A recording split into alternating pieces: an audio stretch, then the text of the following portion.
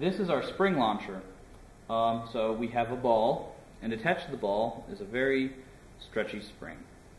And the launcher base itself is a steel rod with a ruler taped onto it so that we can measure the amount that we are stretching the spring. Then there's a protractor attached to our steel rod, which allows us to measure the angle from the vertical that our rod is tilted. And with these two pieces of information, given a certain distance to our target, which is our box over there, we can figure out for any given stretch length for the spring what our angle would need to be for us to hit the target.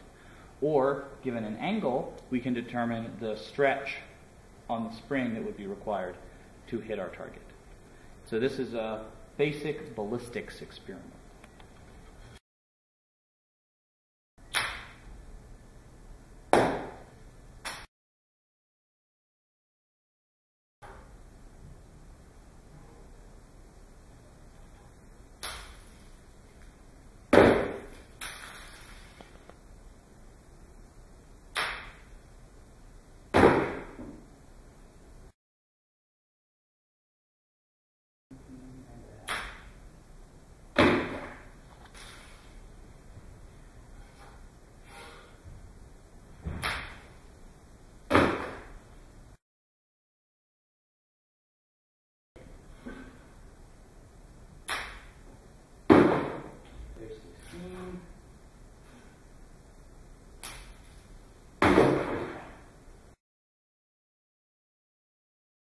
Oh, yeah. That's what I remember.